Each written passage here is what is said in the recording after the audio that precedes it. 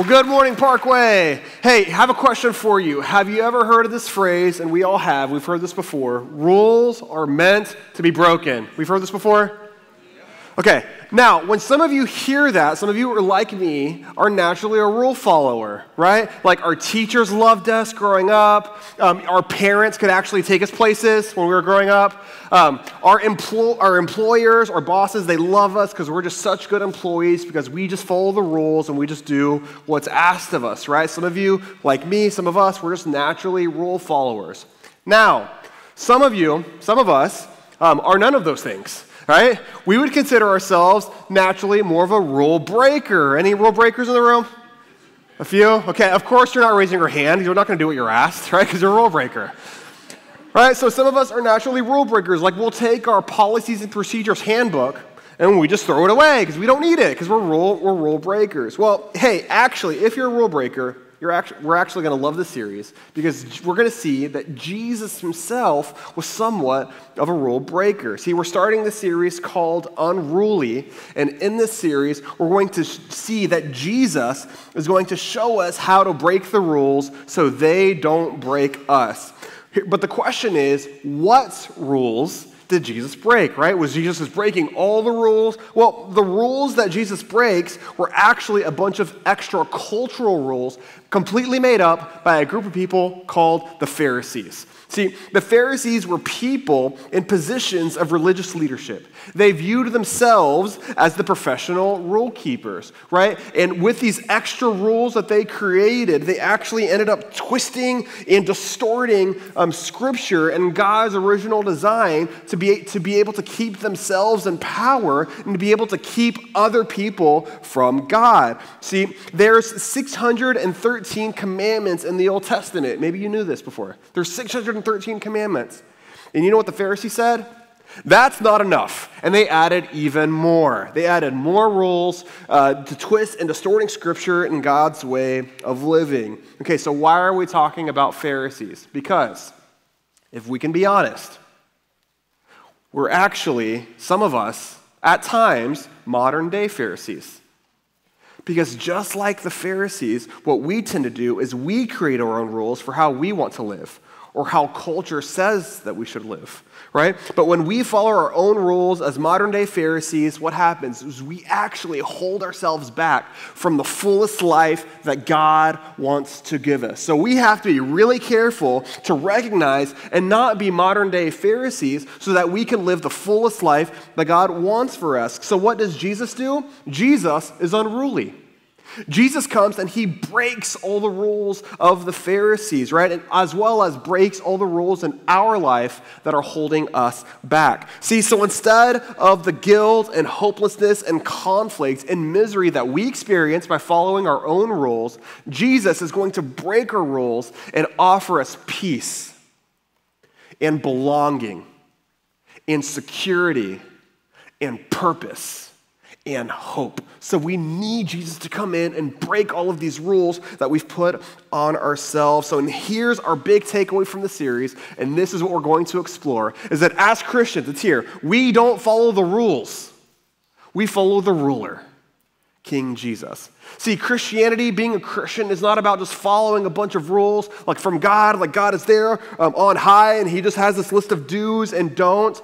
Christianity is not about that. It's not just following the rules. We follow Jesus. We follow the ruler, King Jesus. Now, one of the rules that the Pharisees had was the rule of rest. They had a rule around rest and what rest looked like and how you could rest and when to rest. And that's what we're talking about today is the Pharisee rule of rest. And here was the Pharisee rule of rest. I rest from my work. I rest from my work, right? With this idea is we work and we work and we work and we work, and then maybe when we've earned it, we can rest. Right? So, and maybe we know that we're experiencing this Pharisee rule of rest, and we know that we're operating out of I rest from my work whenever we start saying things like this. We start saying things like, I'll rest when I'm done. Right? We've never said that before. Right? So we have this to-do list, this massive to-do list in our week, and then we start chopping it down, and we start trying to get things done, and then what happens? It's like Wednesday or Thursday, we just add more to our list for the weekend. And then other people will then add more to our list. So then we get to the weekend whenever we think we can rest, and then what happens? Either we exhaust ourselves trying to finish everything, or we feel defeated because we didn't get everything done. So we're operating off, I'll rest when I'm done. But here's my question. Are we actually ever done? Is everything on our to-do list ever fully accomplished, right? So then what happens? Well, we said, okay, well, I didn't get to rest this weekend, maybe next weekend. Okay, maybe not next weekend. Okay, maybe the weekend after. Okay, fine. I'll rest when I'm on vacation, fine. So then we go on vacation in order to find rest. But here's my question. Have you ever gone on vacation? Have you ever gone on vacation? Very, very few times is it actually restful, right? So for the last 6 years before I moved here, I'm originally from the area, grew up here in Houston, but for the last 6 years, I've been living in Orlando, Florida, the theme park capital of the world, right? I feel bad for people when they say they're going on a Disney vacation. Because you need a master's degree to plan it, right? And you know this if you've ever gone to Disney recently, right? So where's the food that we're going to eat? What are all the activities that we're going to do? Am I going to like it? We're trying to plan, trying to organize everything is incredibly stressful, right? Just so we can have a good time. And then what happens? And we all know this. You come home and what do we say? I need a vacation from my vacation, right? So then we say, okay, well, you know what? If I didn't actually get rest on vacation, then what happens? You know what? I actually don't need that much rest after all. College students will say this, teenagers will say this, but also for many of us, we are incredibly ambitious and accomplished in our lives and in our careers. See, and we've just gotten used to the grind. We've just gotten used to the work ethic, right? We've just gotten used to the American way, and then we'll say, you know what, I'll sleep when I'm dead. And this is how we view rest, right? Is we're thinking in the way of the Pharisees, where we act like modern day Pharisees whenever we start saying these things. And just like the Pharisees, we placed rules on when we can rest. We've allowed rules to creep in our life so we don't rest at all. But what happens is we feel defeated if we don't get everything done, or we feel exhausted in the process. And that's where many of us find ourselves this morning, is we're just exhausted, right? And maybe you even came to an earlier service typically, but even today you came to the later one so you could sleep in because you're exhausted, right? So for some of us, we may find we have young kids at home and it's exhausting. Or some of us, we're taking our kids to school, rehearsals and practices. We're all trying to do the best we can in our demanding job. Or for some of us, we're in between jobs and applying nonstop. Or we're single and navigating relationships. Or for some of us, we're caring for an aging parent, or navigating sons-in-laws or daughters-in-laws, or fighting for marriages, and it's exhausting. Or maybe for some of us, we're not experiencing any of these things, but somebody that we deeply care about is, and we just see them, and they're just exhausted, and we don't know how we can help, we don't know what to do, right? And we care for them so deeply. And what modern day Pharisees do is we place all of these rules on when we can rest and how we can rest, and that just leads to so many of us feeling exhausted and defeated. So the Pharisee rule of rest, this doesn't work. But fortunately, Jesus has a better way for us. Jesus is going to offer us a better way that doesn't result in us feeling defeated and exhausted and actually allows us to rest. So our question for this morning is this, is how does Jesus give me rest from rules?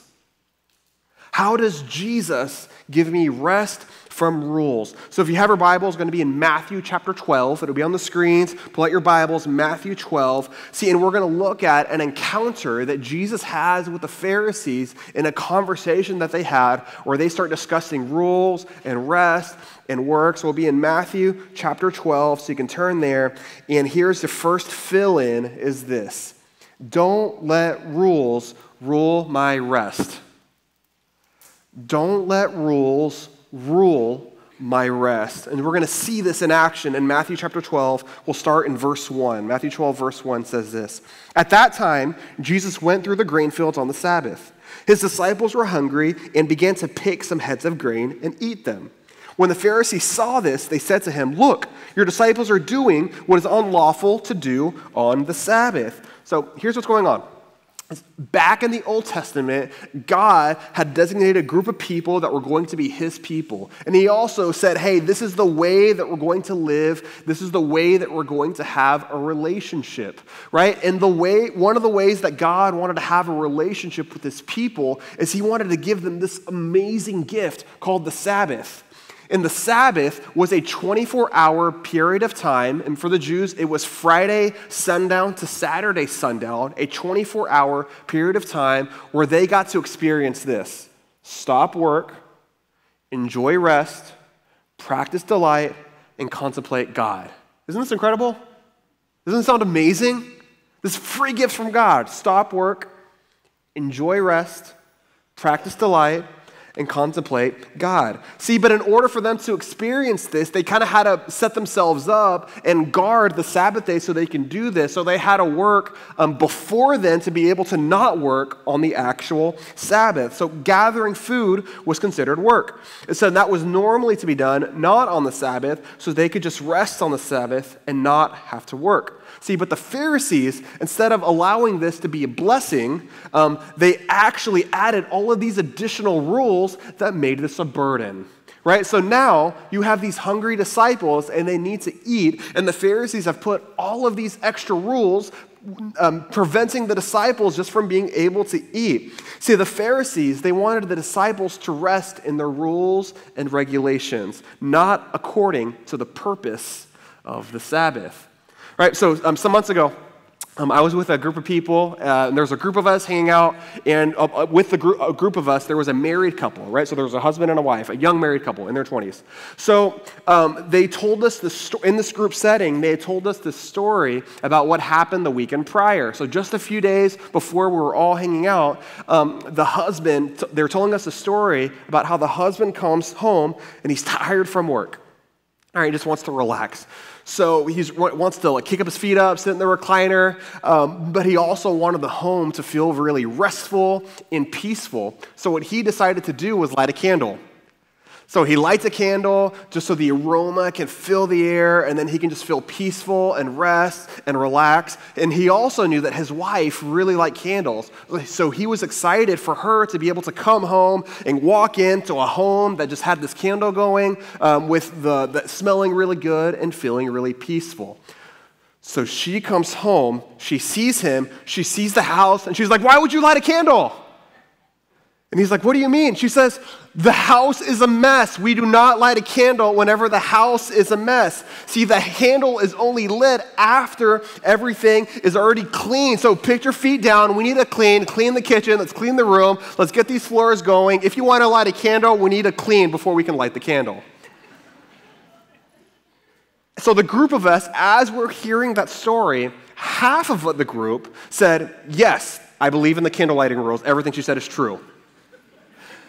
The other half of the group, mostly the guys, we had no idea there was candle lighting rules. Like, what do you mean there's rules before you can light a candle, right? And even some of you, as you're listening, know exactly what I'm talking about. So I had no idea there was candle lighting rules. I go home and I tell my wife, right? "Lauren, did you know there's candle lighting rules?" And Lauren's like, "Yes, Isaac, duh, of course." I'm like, "What?" She says, "Isaac, the candle is the beacon of completion. You don't light a candle unless everything is done," right? So if you want to light a candle, you better not touch the kitchen. Do not unfluff a pillow. Pick your shoes up by the door. The candle means everything is done. Don't mess anything up. So now, we hear this, and some of us, we'll apply these candle lighting rules that you may and may not practice in your home, which is fine, right? We do in our house. But you hear this, and we'll take this principle of candle lighting rules and we'll just apply it on everything. We create all of these rules for when we can rest and when we can't rest, right? And we shackle ourselves whenever we do that, right? For some of us, we'll use candlelighting rules on every part of our lives. We create rules for when we can rest, but here's what you already know to be true, is that rules don't equal rest. Rules don't equal rest, right? So here's my question for us, is when is your next full rest day? Today's Sunday. Maybe it's today. Or maybe it's normally Sunday, so a week from now. When is your next full rest day? Maybe it's Friday, maybe it's Saturday, this coming weekend. Maybe you have more because it's spring break this week. When is your next full rest day? What rules do you have in place that are preventing you from stop work, enjoy rest, practice delight, and contemplate God? In whatever you designate as your next full rest day, are there rules that you have placed in your life that will prevent you from stopping work, enjoy rest, practice delight, and contemplate God? So we'll keep going here. The next fill-in is this. Number 2 is this. Recognize Jesus has authority over rest. Recognize Jesus has authority over rest. So we'll keep reading. The story continues in verse 3 in Matthew 12. We'll keep reading here. And he answered, this is Jesus talking, and he answered, haven't you read what David did when he and his companions were hungry? He entered the house of God, and he and his companions ate the consecrated bread, which was not lawful for them to do, but only for the priests. Or haven't you read in the law that the priests on Sabbath duty in the temple desecrate the Sabbath and yet are innocent? I tell you, something greater than the temple is here. If you had known what these words mean, I desire mercy, not sacrifice, you would have not condemned the innocent. Verse 8, you can underline this, for the Son of Man is Lord of the Sabbath. Right? See, the Pharisees viewed themselves as experts in Old Testament law. So Jesus is going to use the Old Testament to prove to them how they're wrong, right? So Jesus says, hey, David, remember your King David, that king that you like? Do you remember what he did when he was hungry? King David ate. And also, you remember the priests, the high priests? Do you remember what they did whenever they had to do some work on the Sabbath? They did work on the Sabbath, and they were not. They were considered guiltless, right? The priests that had to do work on the Sabbath were considered guiltless.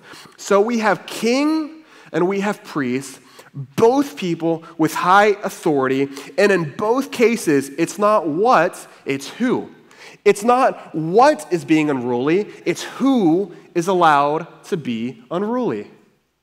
It's not what is being unruly, it's who is allowed to be unruly. And priests and kings are not guilty because of who they are. And Jesus is both our high priest, and Jesus is both, as well as our King of Kings. And Jesus says in verse 6, hey, look, something greater than the temple is here. See, what Jesus does, it's mind-blowing. Jesus establishes himself equal with God.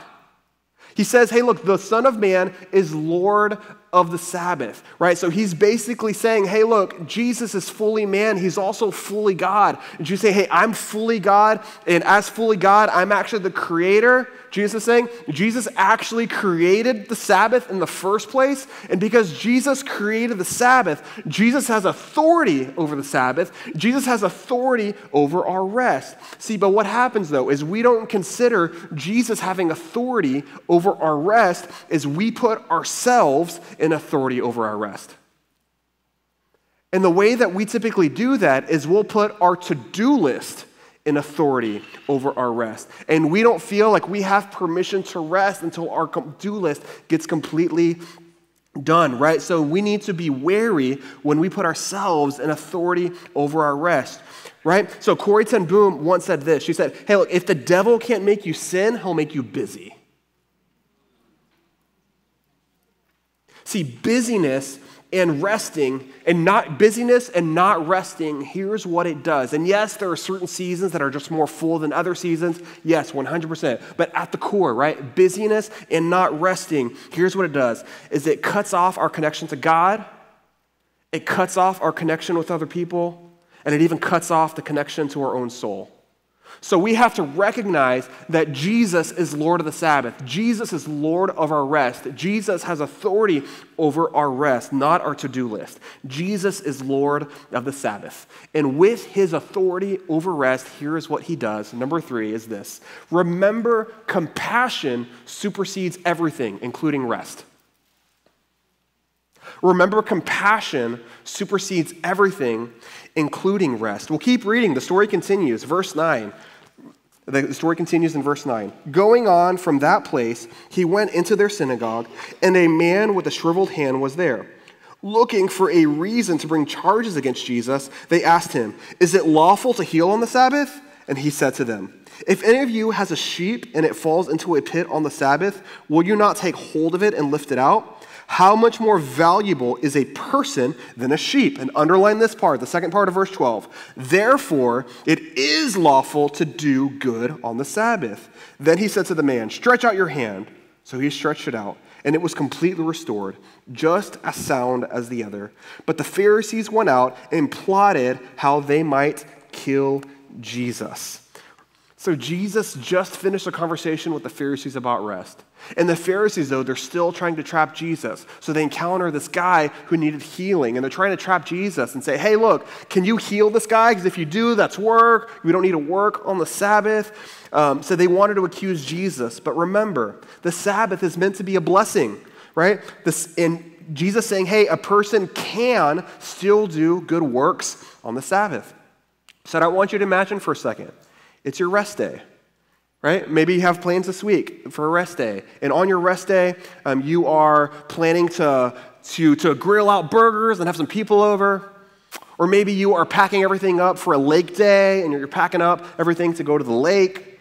Or maybe you're more of an inside person and you want like a movie marathon, right? So you have the jammies on, you have the popcorn going, you just have, your series of movies that you're about to binge all day. So whatever your rest day is, like imagine yourself there and you're excited to do it. And then you get a text message. And the text message breaks your heart, completely unexpected. And you know in that moment, you're not going to the lake, you're not grilling burgers, you're not watching a movie, you're putting your clothes on that you need to put on to be able to go meet somebody at the hospital because you just found out some bad news. Or you go to take food to somebody who needs it and somebody in your small group. Take them food that they need. Or maybe it's your neighbor and they're in a situation and you need to go and pick up their kids from practice.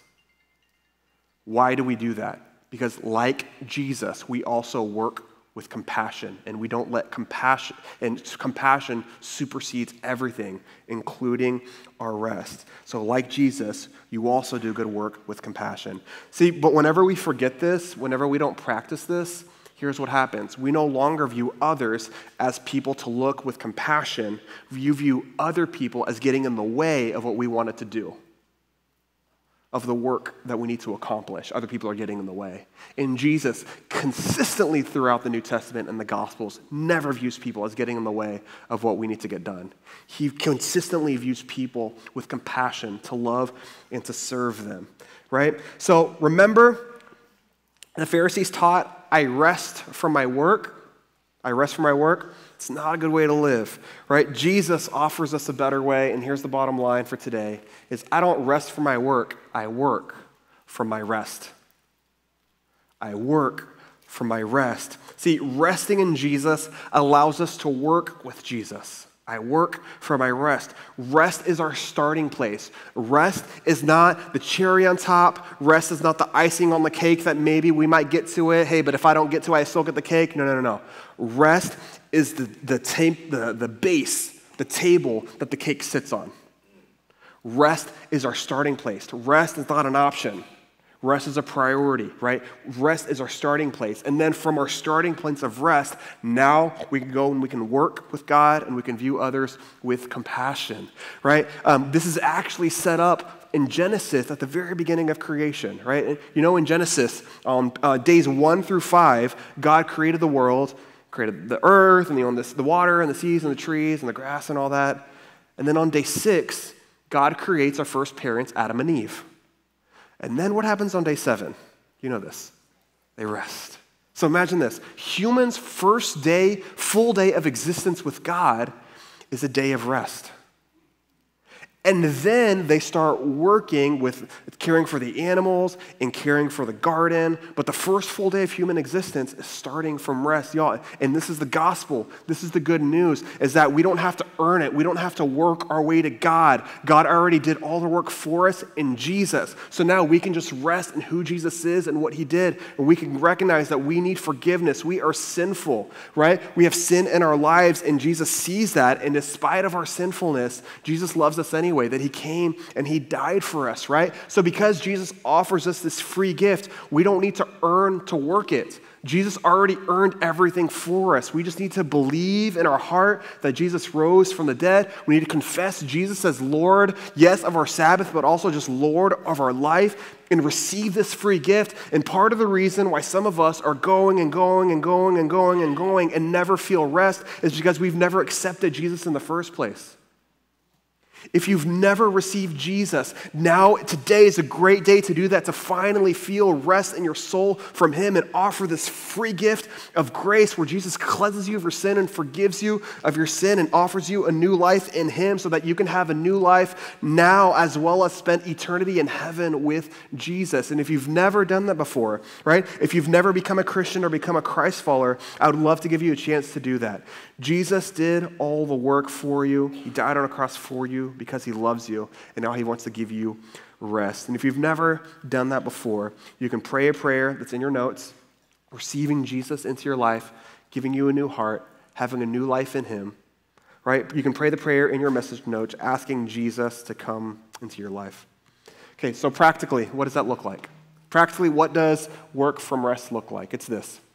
It's rest my body and my soul. Rest my body and my soul, right? We need to rest our bodies and we need to rest our souls. You will never feel rested physically if you don't feel rested spiritually. So practically, I want us to consider resting our bodies and our souls in 3 ways. The first way is this: bow daily by getting a chair. Bow daily by getting a chair. You need to get still before God daily, right? And the way we say it around here, and really Pastor Mike and our leadership team do an incredible job leading the way, is you get a chair. Find a chair, right? Find a chair where you can sit and be still and hear from God in Scripture and speak back to God in prayer, and you journal the things that come to mind. Part of the reason we're so exhausted is just our minds are nonstop. So journaling allows us to get all of our thoughts out, to be still before God and offer it to him as Lord, right? And if you're able, and many of us are, if you're able, we don't need to just sit in the chair, although we can. Here's way more powerful. You kneel at the chair. You bow at the chair.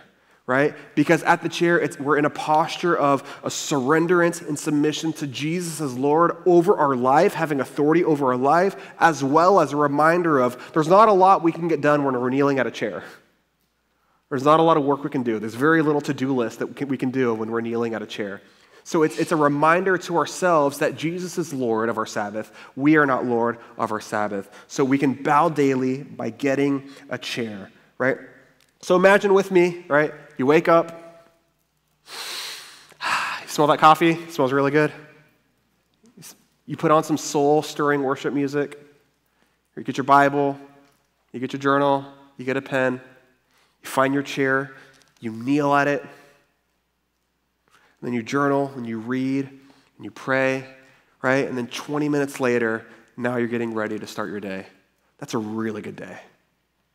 That's working from rest.